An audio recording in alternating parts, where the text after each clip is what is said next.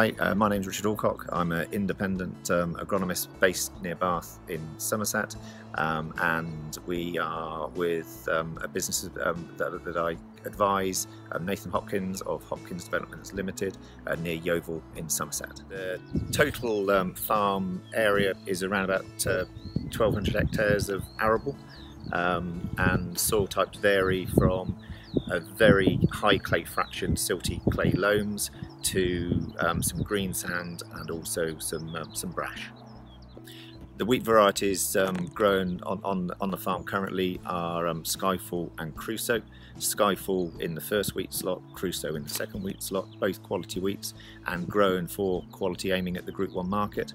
Fungicide strategy has been a T0 to tebuconazole chlorothalonil, T1 of Adexar chlorothalonil, and the T2 of Librax chlorothalonil. Crops generally at the moment are looking very well. The very prolonged dry period stressed one or two out, but they're sort of growing away from it now. In this trial, we're comparing Aviator at T1 with Alatasera at T2 against the farm standard of Adexar T1 and Librax T2.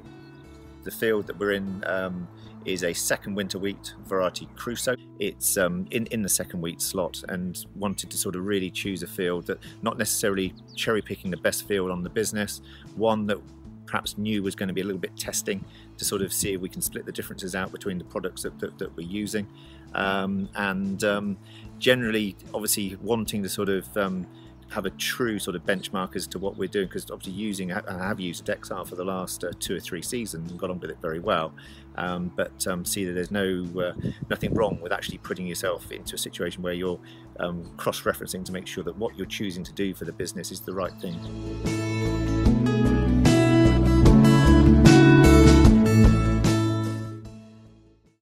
BASF. We create chemistry.